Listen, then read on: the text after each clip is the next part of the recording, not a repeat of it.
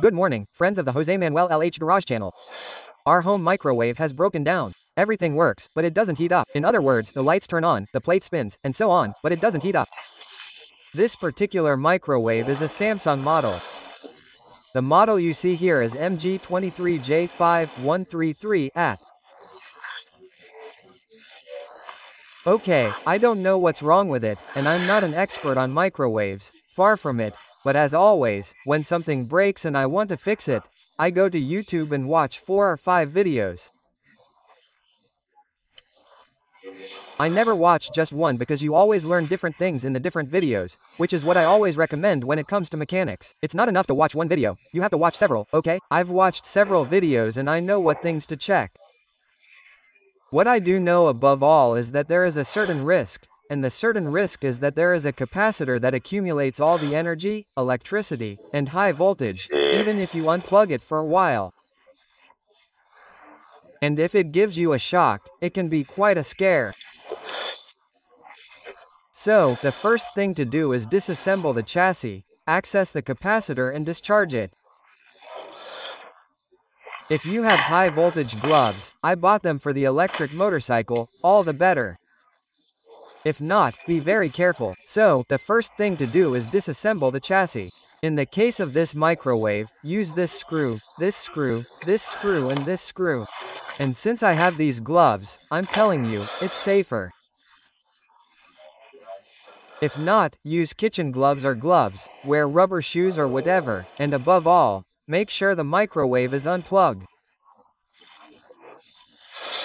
Apparently, the most modern ones have these capacitors. They have an internal resistance that, when you unplug them after a while, the internal resistance of the capacitor itself is responsible for discharging them, but in any case, to be safe, you have to be sure that it is discharged and we're going to see how to discharge it.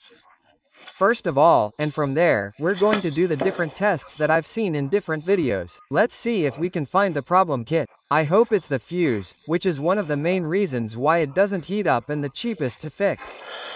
If not, well, we have to keep looking at the different elements, checking them until we find which one is broken. Okay, well, I'm going to put on some rubber shoes.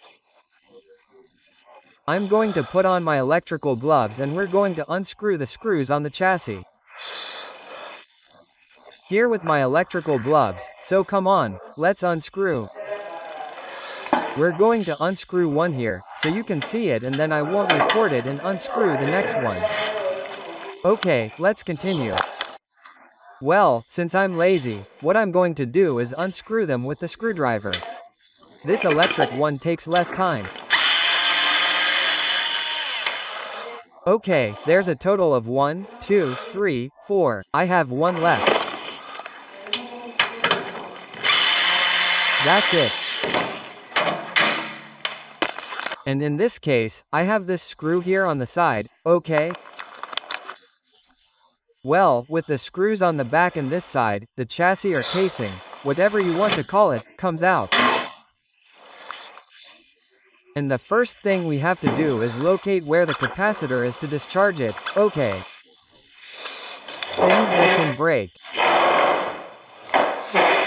The mechatronics is one of the things we have to check, which is like the fundamental part of the microwave. The transformer is another thing that could be damaged.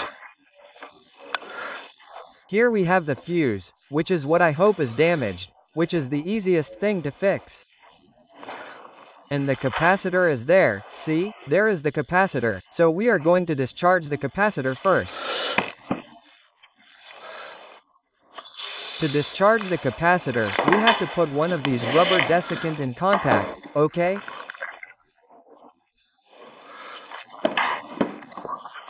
Which is where you take the metal part and touch the chassis and touch one of the terminals. And the same with the other one, okay? With the other screwdriver, we touch the chassis and another of the terminals and that's how it discharges. Come on, I'm going to do it. What happens is that I can't record it. That's how I've put it by touching the chassis and each of the terminals and that's how it discharges.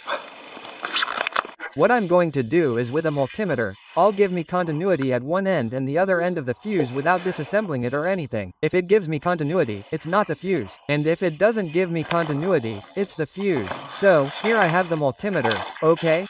I'm going to put it on the continuity scale, which is this one that has the little symbol like this in red, okay? And then you put the probe on one side and the probe on the other side where you want to measure the continuity, and if it beeps, it has continuity. In this case, if it beeps, it means the fuse is okay. And now I have it checked for continuity, and when the two probes touch, it has to void. Okay, the multimeter works, so we're going to do the continuity test on the fuse. I think we've been very lucky. Look, I put the positive probe on one side of the fuse and now the negative probe on the other side. I don't know if you can see it or not. Let's see. You can see it. Yes, and it doesn't beep. It should be beeping and it doesn't. So in principle it's the fuse. Let's unscrew the fuse holder.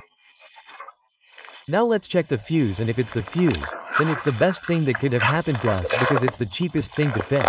Nothing, just take out the fuse, okay? Hence the capacitor and the transformer. One leg goes on the transformer, the other leg goes on the capacitor. Transformer and capacitor. Okay, we turn this a little bit and here we have the fuse internally and we're going to see if the wire is burnt and we're going to test them all. Okay, come on. Problem as I'm saying, with one hand and recording with the other. Okay, here we have the fuse and let's see if it's burnt or not. If not, we'll see it. Yes, you see, I see it now. It's all broken. Do you see it? There it is, very broken. Okay, and now we check it. We do the continuity test. Okay, first, let's check here to make sure the multimeter works. If I touch it, it should beep. Okay. Now I'm going to go to the other end of the fuse. If the fuse beeps, it's good. And if it doesn't, the fuse isn't good. I touch it, and the fuse doesn't beep. Even though you can physically see that the cable is broken, it doesn't work. Okay, now I have to take the fuse out of the fuse holder, replace it, reconnect it, and that's it. This particular fuse is 5 kilovolts and 700 milliamperes. Well, it's driving me a little crazy to get this fuse out because it can't be removed. Okay, it comes glued, soldered, whatever, and you have to order it complete, okay? Depending on the supplier, it costs between €6 and €10. I found one on Amazon for €10 that they deliver the next day. The ones that cost €6 take almost 10 days. I'm in a hurry, I'll spend the money. I'll leave a link in the video description to buy one of these on Amazon. This one in particular, I insist, is 5000 volts or 5 kV for 0.7 amps or 700 mamps. It comes to the same thing. Okay, so, I'm going to order it from Amazon. I'll leave a link in the video description so you can watch it. When it arrives, it'll be here tomorrow. When it arrives, I'll finish the video on how to install it. Okay? After you know something else, we have 2 fuses in the microwave. This one is high voltage and then one here, you see? And that's the one that usually blows when the switches, there are 3 switches here, okay? They fail. If those switches fail, the fuse that usually blows, apparently, in 99% of cases, is this one. Okay, well, I insist, if this fuse is fine, you'd have to check the mechatronics. There are several videos out there that show you how to check the mechatronics, it's not complicated at all. You should also check the transformer, which is pretty simple. And above all, you should check the capacitor, which is also pretty easy to check and, depending on what is broken, you should replace it.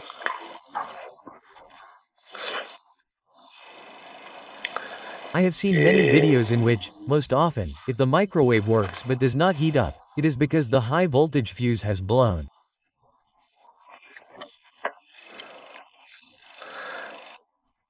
You have to check exactly what the voltage and amperage of your high voltage fuse is, because they are not all exactly the same. You should order one with the same voltage and amperage. It's that simple.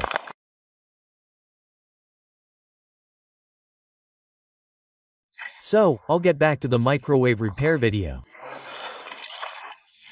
Yesterday, when I was recording the video, I ordered this fuse and it just arrived on Amazon in less than 24 hours. I have it since I ordered it. See? The color of this it is different from the packaging, but the important thing is that it has the same characteristics, which is 700 milliamperes and 5000 W volts. That is, 5000 V. Well, I'll take it out. This costs around 10 euros. I'll leave a link in the video description to buy it. So, I take it out, I put it in. One goes there, the other goes here. Today I'm not wearing gloves because we already unloaded it and it hasn't been plugged in for more than 24 hours and this capacitor has resistance. Okay, well, let's go.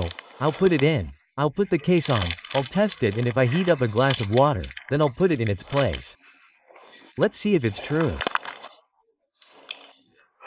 In this case, this fasten that comes here is a little less tight than this original fasten. So this goes in and out too easily. I want it to stay a little more fixed. So with some pliers I'm going to tighten it a little bit so that it has more force.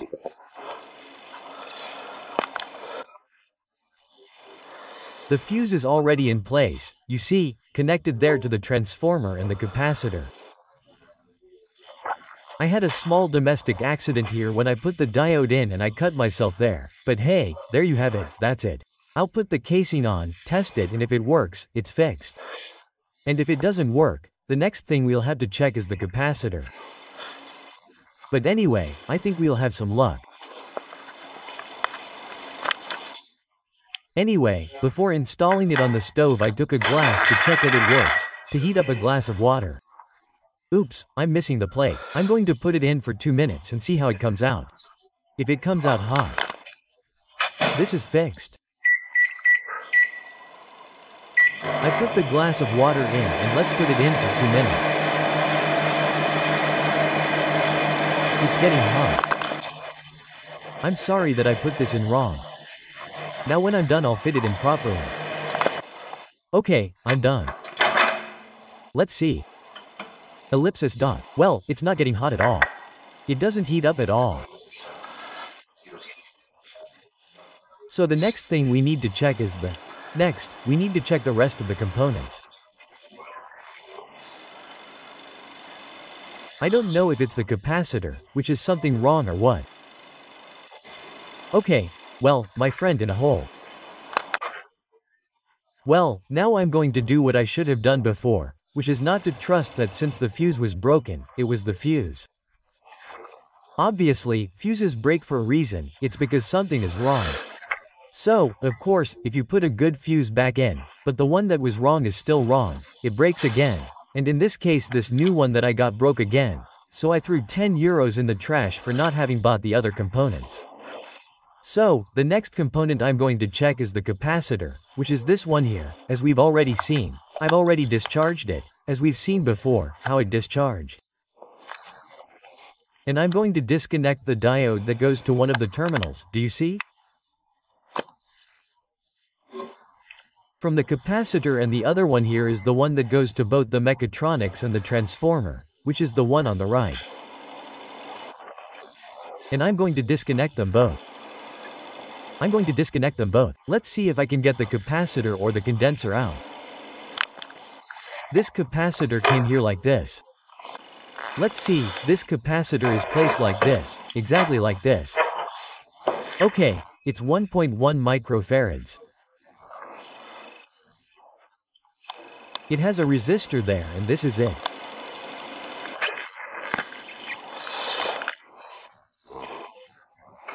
So, let's see how it's doing.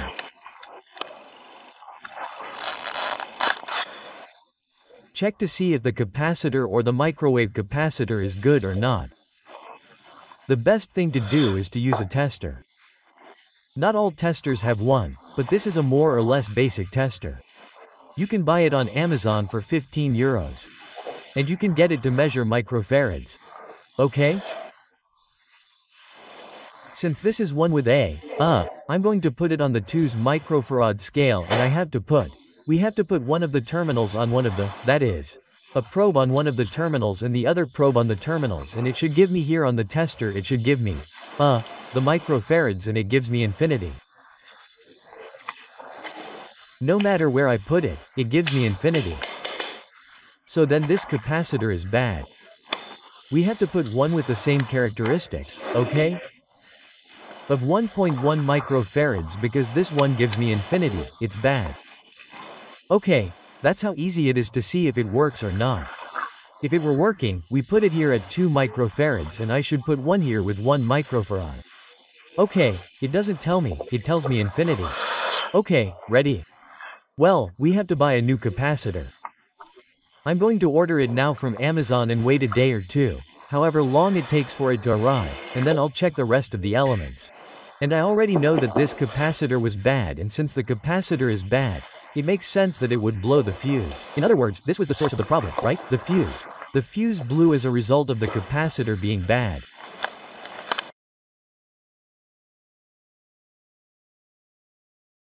Well, I have already received the new capacitor that I have already installed. I have checked the difference between this one that was dead and this one that is the new one with the tester, setting it to 2 farads. This one gave me infinity and this one gave me 1 farad, which is what it has. So this one was good.